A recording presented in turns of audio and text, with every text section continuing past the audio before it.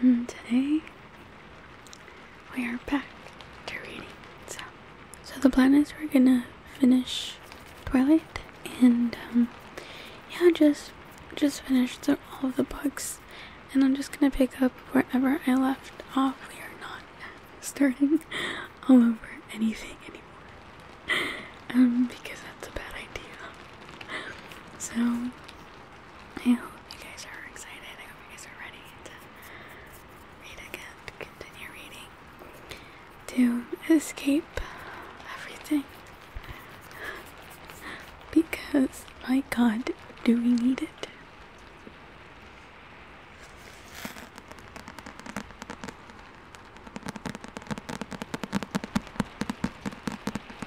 So, without further ado, let's go ahead and get started. Chapter 10, Interrogations. It was very hard in the morning to argue with the part of me that was sure last night was a dream. Logic wasn't on my side, or common sense. I clung to the parts I couldn't have imagined, like his smell. I was sure I could never have dreamed that up on my own. It was foggy and dark outside my window, absolutely perfect, yet no reason not to be in school today. I dressed in my heavy clothes, remembering I didn't have a jacket, further proof that my memory was real. When I got downstairs, Charlie was gone again. I was running later than I'd realized. I swallowed a granola bar in 3 bites, chased it down with milk straight from the carton, and then hurried out the door. Hopefully, the rain would hold off until I could find Jessica. It was unusually foggy. The air was almost smoky with it. The mist was ice cold where it clung to the exposed skin on my face and neck.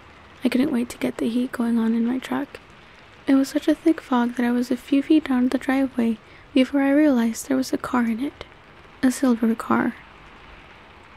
My heart thudded, stuttered, and then picked up again in double time.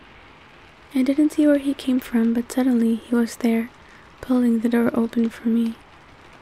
"Do you want to ride with me today?" he asked, amused by my expression as he caught me by surprise yet again. There was uncertainty in his voice. He was really giving me a choice. I was free to refuse, and part of him hoped for that. It was a vain hope. "Yes, thank you," I said, trying to keep my voice calm. As I stepped into the warm car, I noticed his tan jacket was slung over the headset of the passenger seat. The door closed behind me, and sooner than should be possible, he was sitting next to me, starting the car. "I brought the jacket for you. I didn't want you to get sick or something." His voice was guarded. I noticed that he wore no jacket himself, just a light gray knit V-neck shirt.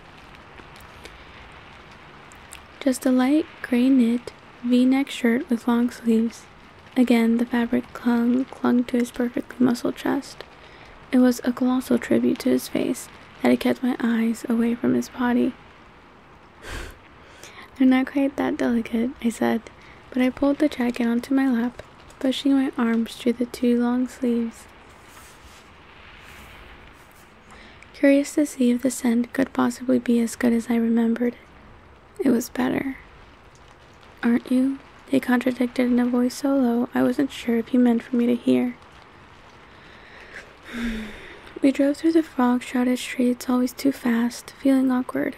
I was, at least. Last night all the walls were down. Almost all. I didn't know if we were still being as candid today. It left me tongue-tied. I waited for him to speak. He turned to smirk at me. "What? No 20 questions today?" "Do my questions bother you?" I asked, relieved. "Not as much as your reactions do." He looked like he was joking, but I couldn't be sure. I frowned. "Do I react badly?" "No, that's the problem. You take everything so coolly, it's unnatural. It makes me wonder what you're really thinking." "I always tell you what I'm really thinking." "You edit," he accused. "Not very much. Enough to drive me insane." "You don't want to hear it," I mumbled, almost whispered. As soon as the words were out, I regretted them. The pain in my voice was very faint. I could only hope he hadn't noticed it. He didn't respond, and I wondered if I had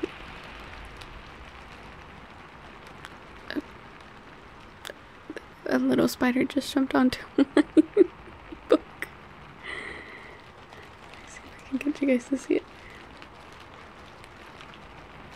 Where are you? Oh, there she is. There she is. There she is.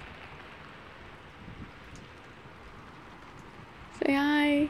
Hi, you two. He didn't respond, and I wondered if I had ruined the mood. His face was unreadable as we drove into the school parking lot. Something occurred to me belatedly. "Where's the rest of your family?" I asked, more than glad to be alone with him, but remembering that his car was usually full.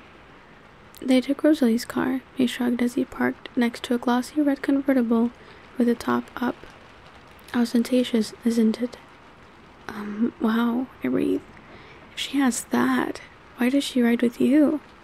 "Like I said, it's ostentatious. We try to blend in." "You don't succeed," I laughed, and shook my head as we got out of the car. I wasn't late anymore. His lunatic driving had gotten me to school in plenty of time.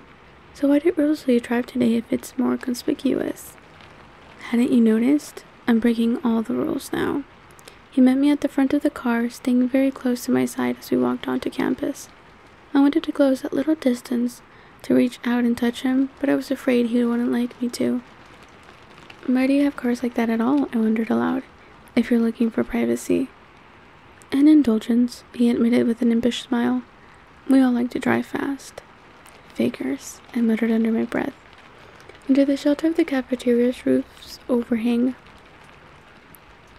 Jessica was waiting, her eyes about to bug out of their sockets. Over her arm, bless her, was my jacket. "Hey, Jessica," I said when we were a few feet away.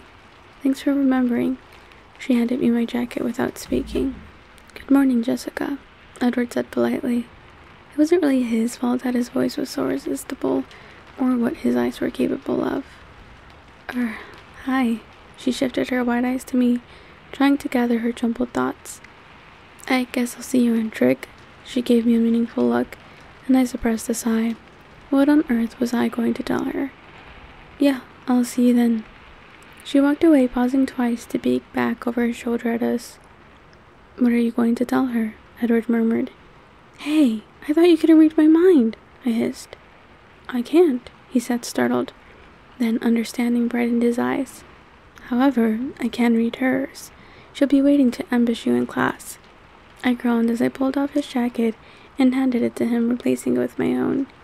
He folded it over his arm. "So, what are you going to tell her?" "A little help?" I pleaded. "What does she want to know?" He shook his head, grinning wickedly. "That's not fair." "No, you not sharing what you know. Now that's not fair." He deliberated for a moment as we walked. We stopped outside the door to my first class. "She wants to know if we're secretly dating, and she wants to know how you feel about me," he finally said. Yikes. What should I say? I tried to keep my expression very innocent. People were passing us on their way to class, probably staring, but I was barely aware of them. He paused to catch a stray lock of hair that was escaping the twist on my neck and wound it back into place. My heart spluttered hyperactively. "I suppose you could say yes to the first, if you don't mind. It's easier than any other explanation." "I don't mind," I said in a faint voice. And as for her other question, well, I'll be listening to hear the answer to that one myself. One side of his mouth pulled up into my favorite uneven smile.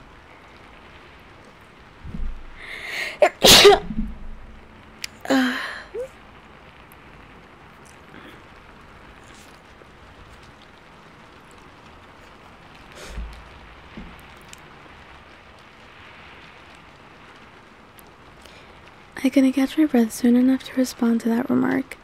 He turned and walked away. "I'll see you at lunch," he called over his shoulder. 3 people walking in the door stopped to stare at me. I hurried into class, flushed and irritated. He was such a cheater. I was even more worried about what I was going to say to Jessica. I sat in my usual seat, slamming my bag down in aggravation. "Morning, Bella," Mike said from the seat next to me. I looked up to see an odd, almost resigned look on his face.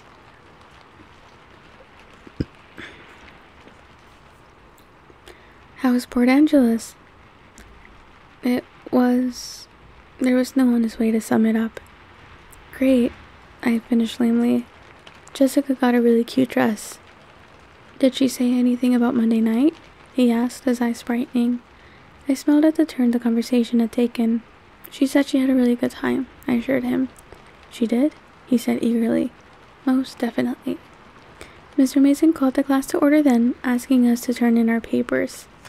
English and then government passed in a blur while I worried about how to explain things to Jessica and agonized over whether Edward would really be listening to what I said through the medium of Jess's thoughts. How very inconvenient his little talent could be when it wasn't saving my life. The fog had almost dissolved by the end of the second hour, but the day was still dark with low, oppressing clouds. I smiled up at the sky. Edward was right, of course. When I walked into Trig, Jessica was sitting in the back row, nearly bouncing off her seat in agitation. I reluctantly went to sit by her, trying to convince myself it would be better to get it over with as soon as possible. Tell me everything, she commanded before I was in the seat. What do you want to know? I hedged. What happened last night? He bought me dinner, and then he drove me home. She glared at me, her expression stiff with skepticism. How did you get home so fast?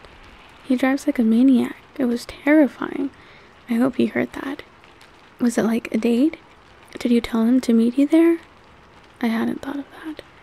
No, I was very surprised to see him there. Her lips puckered in disappointment at the transparent honesty in my voice. But he picked you up for school today, she probed. Yes, that was a surprise too. He noticed I didn't have a jacket last night. I explained. So are you going out again? He offered to drive me to Seattle Saturday because he thinks my truck isn't up to it. Does that count? Yes, she nodded. Well, then, yes. Wow. She exaggerated the word into 3 syllables. Edward Cullen. I know, I agreed. Wow didn't even cover it. Wait, her hands flew up, palms toward me like she was stopping traffic. Has he kissed you? No, I mumbled. It's not like that. She looked disappointed. I'm sure I did too. Do you think Saturday? She raised her eyebrows. I really doubt it. The discontent in my voice was poorly disguised. What did you talk about? She pushed for more information in a whisper. Class had started, but Mr. Warner wasn't paying close attention, and we weren't the only ones still talking. I don't know, Jess. Lots of stuff, I whispered back. We talked about the English essay a little. A very, very little. I think he mentioned it in passing. Please, Bella, she begged. Give me some details. Well, okay, I've got one. You should have seen the waitress flirting with him. It was over the top, but he didn't pay any attention to her at all. Let him make what he could of that. That's a good sign, she nodded. Was she pretty? Very, and probably 19 or 20. Even better. He must like you. I think so, but it's hard to tell. He's always so cryptic. I threw in for his benefit, sighing. I don't know how you're brave enough to be alone with him, she breathed. Why? I was shocked, but she didn't understand my reaction. He's so intimidating. I wouldn't know what to say to him. She made a face, probably remembering this morning or last night when he turned the overwhelming force of his eyes on her. I do have some trouble with incoherency when I'm around him, I admitted.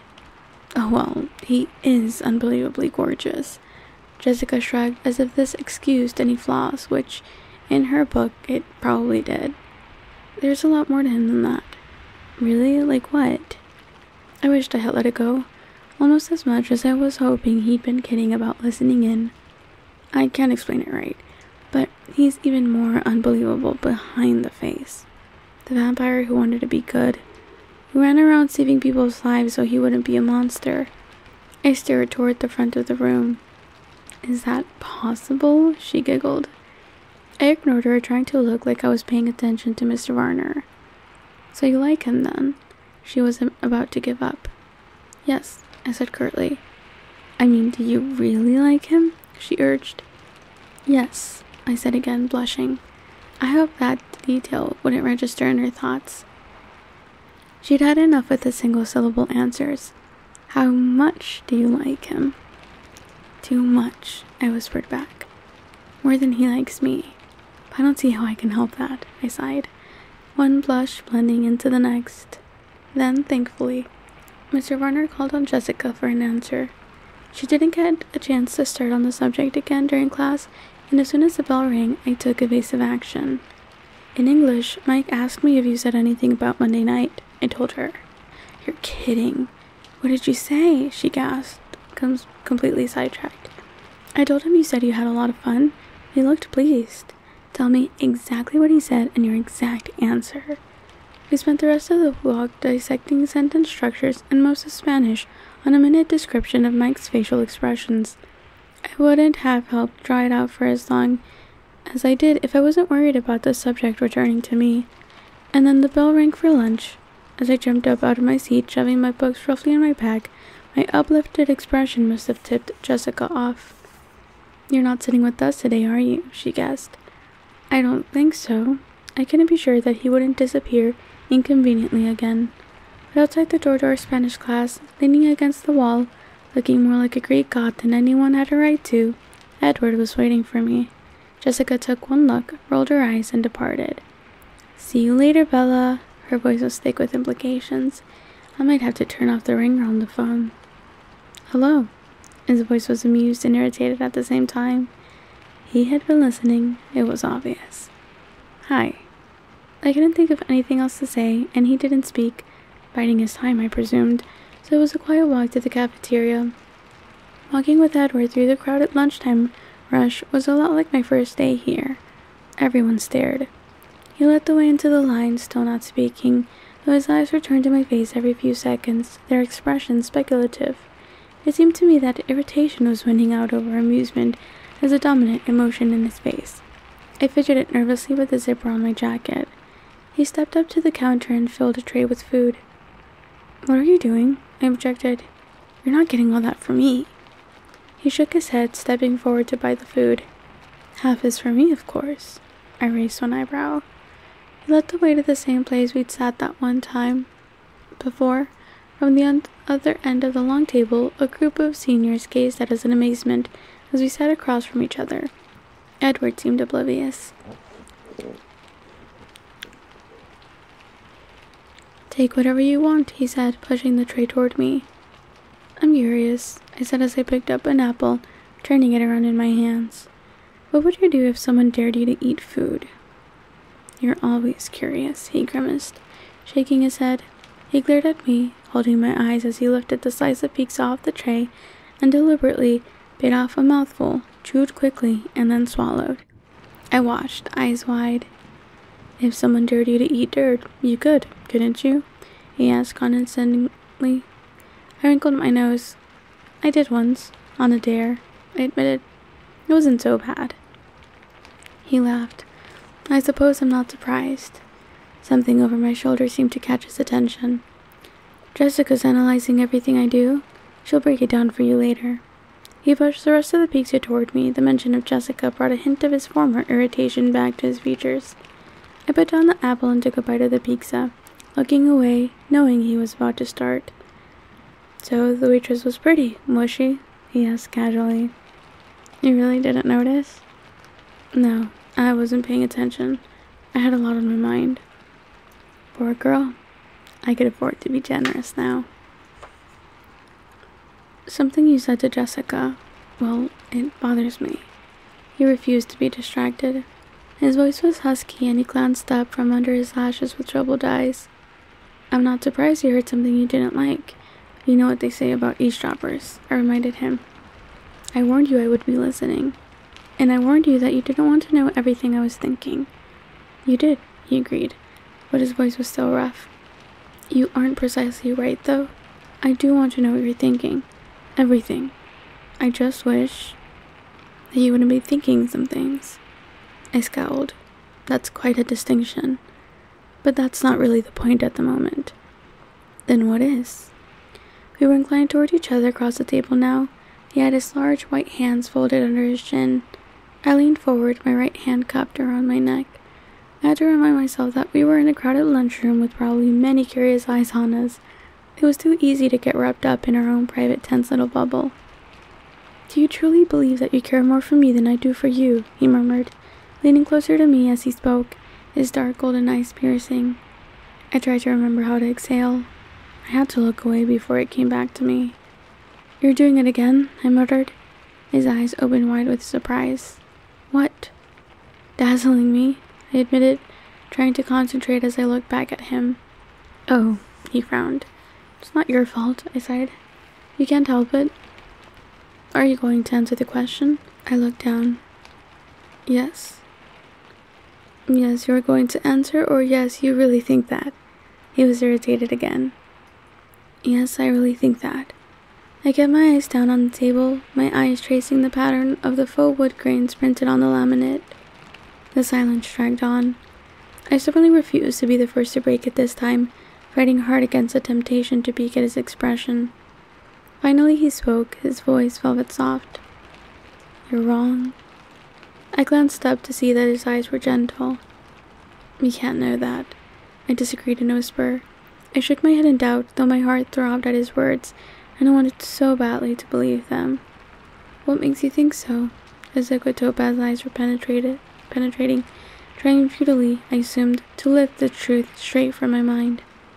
I stirred back, struggling to think clearly in spite of his face, to find some way to explain. As I searched for the words, I could see him getting impatient, frustrated by my silence. He started to scowl. I lifted my hand from my neck and held up one finger. "Let me think," I insisted. His expression cleared now that he was satisfied that I was planning to answer. I dropped my hand to the table, moving my left hand so that the palms were pressed together. I stared at my hands, twisting and untwisting my fingers as I finally spoke. "Well, aside from the obvious, sometimes," I hesitated. "I can't be sure. I don't know how to read minds, but sometimes it seems like you're trying to say goodbye when you're saying something else." That was the best I could sum up the sensation of anguish that his words triggered in me at times. "Perceptive," he whispered, and there was the anguish again, surfacing as he confirmed my fear. "That's exactly why you're wrong, though," he began to explain, but then his eyes narrowed. "What do you mean, the obvious?" "Well, look at me," I said unnecessarily as he was already staring. "I'm absolutely ordinary. Well, except for the bad things like all the near-death experiences and being so clumsy that I'm almost disabled. And look at you." I waved my hand toward him in all his bewildering perfection.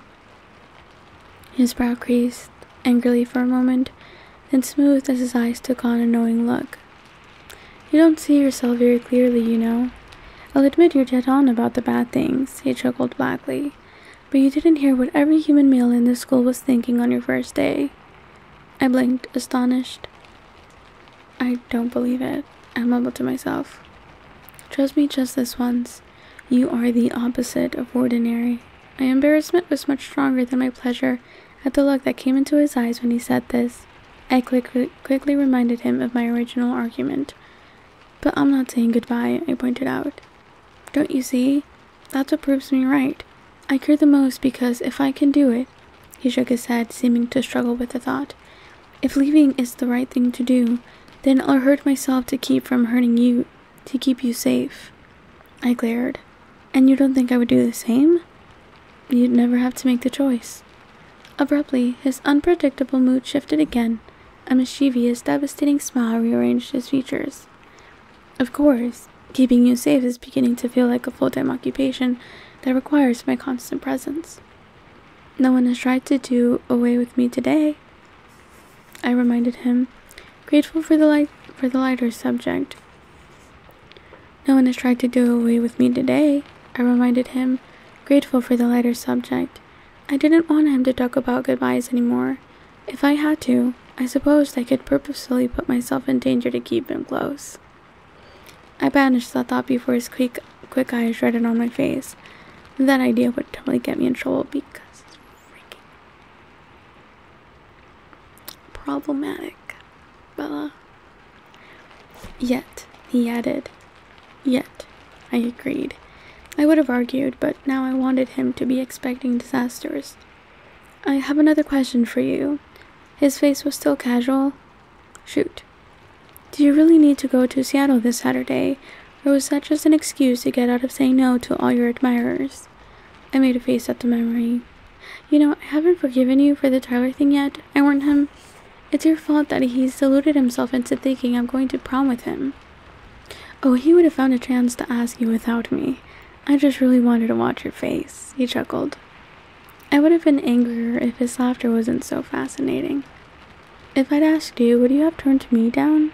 He asked, still laughing to himself. Probably not, I admitted, but I would have canceled later, faked an illness or a sprained ankle. He was puzzled. Why would you do that? I shook my head sadly. You've never seen me in gym, I guess, but I would have thought you would understand.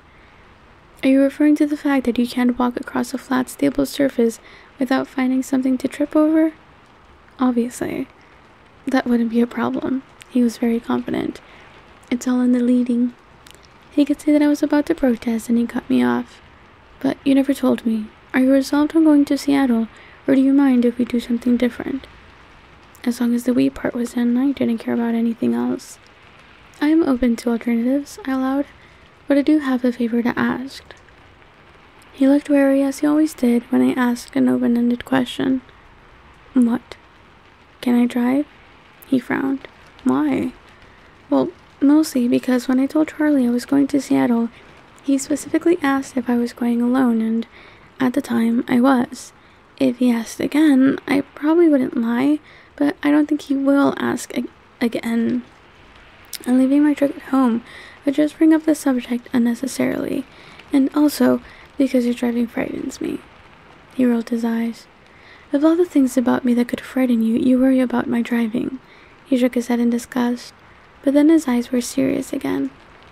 What, you want to tell your father that you were spending the day with me? There was an undercurrent to his question that I didn't understand. With Charlie, less is always more. I was definite about that. Where are we going anyway?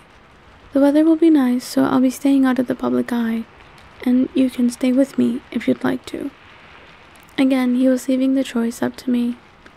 And you'll show me what you meant about the sun? I asked, excited by the idea of unraveling another of the unknowns. Yes, he smiled and then paused. But if you don't want to be alone with me, I'd still rather you didn't go to Seattle by yourself. I shudder to think of the trouble you could find in a city that size. I was miffed.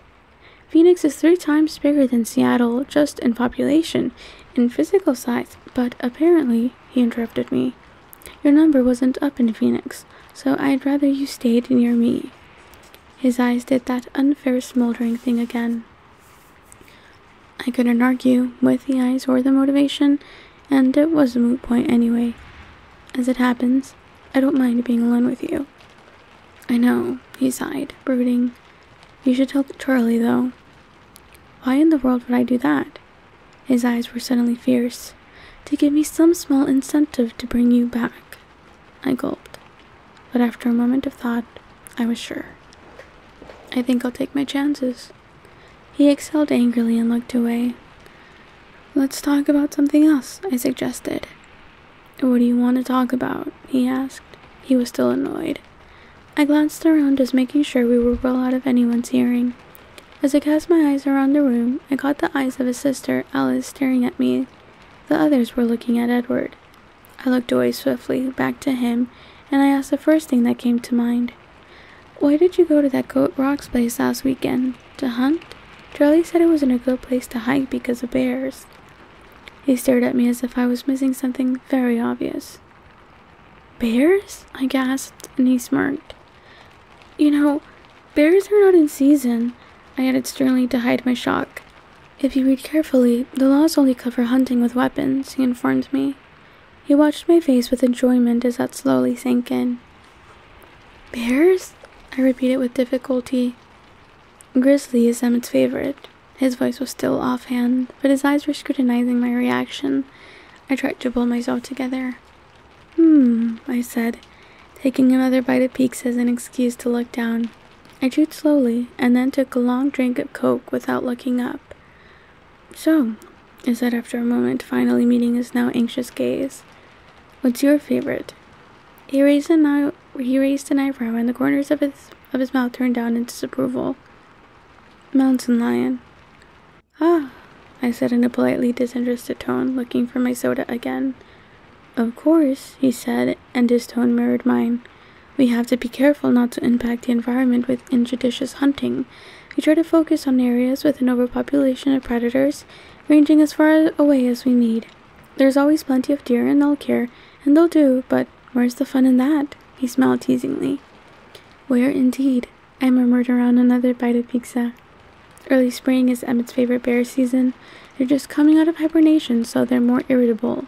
He smiled at some remembered joke. Nothing more fun than an irritated grizzly bear, I agreed, nodding. He snickered, shaking his head.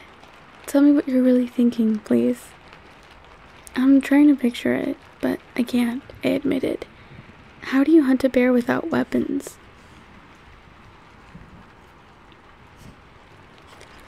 Oh, we have weapons. He flashed his bright teeth in a brief, threatening smile. I fought back a shiver before it could expose me. Just not the kind they consider when writing hunting laws. If you've ever seen a bear attack on television, you should be able to visualize him at hunting. I couldn't stop the next shiver that flashed down my spine. I peeked across the cafeteria toward Emmett, grateful that he wasn't looking my way. The thick bands of muscle that wrapped his arms and torso were somehow even more menacing now. Edward followed my gaze and chuckled. I stared at him, unnerved. Are you like a bear too? I asked in a low voice. More like the lion, or so they tell me, he said lightly. Perhaps our preferences are indicative. I tried to smile. Perhaps, I repeated, but my mind was filled with opposing images that I couldn't merge together. Is that something I might get to see? Absolutely not. His face turned even wider than usual, and his eyes were suddenly furious. I leaned back, stunned, and, though I'd never admitted to him, frightened by his reaction. He leaned back as well, folding his arms across his chest. Too scary for me? I asked when I could control my voice again. If that were it, I would take you out tonight, he said, his voice cutting. You need a healthy dose of fear. Nothing could be more beneficial for you. Then why? I pressed, trying to ignore his angry expression. He glared at me for a long minute. Later, he finally said. He was on his feet in one lithe movement. We're going to be late. I glanced around, startled to see that he was right, and the cafeteria was nearly vacant. When I was with him, the time and the place were such a muddled blur that I completely lost track of both. I jumped up, grabbing my bag from the back of my chair. Later then, I agreed. I wouldn't forget. See, that's why, it bothers me when people are like, ooh, Bella doesn't have a personality. She's, bland. She's, boring characters. That's not true. She's, pretty sarcastic, a little sassy. She is a little problematic. Not in this, how much she wants Edward is a little problematic. But I'm not gonna say shit, cause, we all have our own demons. So yeah, that was the first chapter since I am back. I hope you enjoyed that. We'll see how, for sure it's at least one chapter a week. That seems too little, so I'm definitely gonna strive for more than one, but at least one is the goal. So and like I said, I do want to make other content. Well, if you didn't watch my update video, I mentioned how I want to make other kinds of content, on my vlogging channel mostly, where I do just random fun stuff for myself. I want to dye my hair again, so maybe next week, maybe 2 weeks, so that should be fun. Maybe I'll record that. So if you wanna keep check up on me, hang out with me, then you can do that in those channels. I'd also like to stream, so keep a lookout for that. And yeah, that's all for today, for this video. My throat is really dry. I need to keep water, because yikes.